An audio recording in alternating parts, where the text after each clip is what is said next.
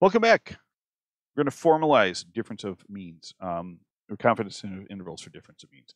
Nothing here really should be surprising because we've already done something similar to this with difference of proportions. So we're just going to kind of point out a couple of things, and then we're just going to do an example, and hopefully you'll be like, yeah, I can do this. This makes sense. Conditions should not be a surprise. Random, 10% rule, normal or large counts. The only thing that you have to remember here is just what we do before. You have to make sure that these are for each population. Okay. So like we had to do it, we would have to do it for both. Well, actually we did for the Chips Ahoy cookies and for the Chippers cookies. All right. So you have to make sure that both of those are going to be met there. Okay. So in terms of the 4 steps, again, very, very familiar. We talk about the parameters and the confidence level about what we're going to go through and do. For planning, we also need to make sure that we also, so we say we're doing a 2-sample T interval for a difference of means. Also remember, you have to go through and hit the conditions there. For do, same basic thing. We need general formula, specific formula, the numbers / work, and then also show your answers there. And then last but not least, conclude it up with, we are 95% confident that, okay. And I think I've got a link down to the scripts that I use for that down below, but if not, remind me and I can go ahead and get that set up. Because again, it's very similar. You're just using a couple of different things in terms of how some of the numbers work. So for you checker for understanding, you are going to double check to see how much time people spend reading between 2 different age groups. Is there a difference between 15 to 19-year-olds and people who are over the age of 75? So go ahead, run through these 4 steps down here, fill in what you can, and come back and check your work. See you in a minute. All right, so here's the thing. State mu1 minus mu2, the mean of 1 minus mean of 2 is the true difference in mean amount of time in minutes people spend reading between the ages of 15 to 19 and age 75. So I'm going to take the ages of 15 to 19 minus the amount of time people are reading on age 75. And we're going to do that at a 95% confidence level because that is what they tell us here.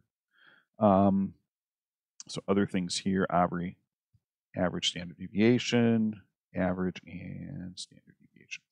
Okay.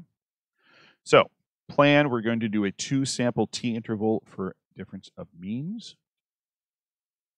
And let's move this over here. In terms of your conditions, both say that they're random samples. Yay. Gotta like that. 10%. 975 is definitely less than 10% of all people who are aged 15 to 19. And likewise, 1050 is less than 10% of all people who are aged 75 or older. And we got large samples here, so we don't. So 975 and both 1050 are much bigger than 30.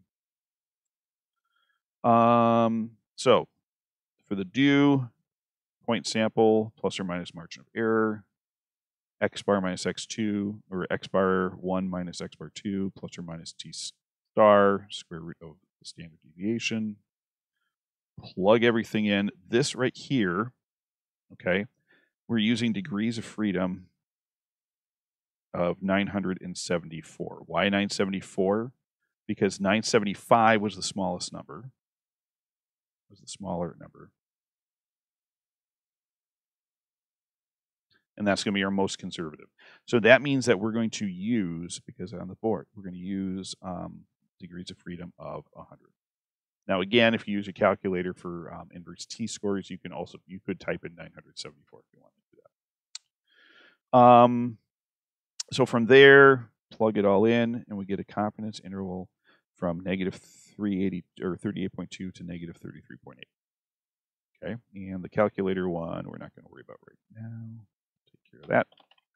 So for your conclusion, we are 95% confident that the interval from a negative 38.2 to 33.8 minutes, notice there is context here, okay, capture the true difference in mean amount of time that ages 15 through 19 read and 75 plus read. Okay. So again, lots of familiar stuff in there. We just had to throw a couple of tweaks in there to make it work for means. So hopefully that works for you. Make sure you have any questions or comments, talk to your teacher, throw a comment down below, hit a like if you like it, and we will see you for the mean of differences.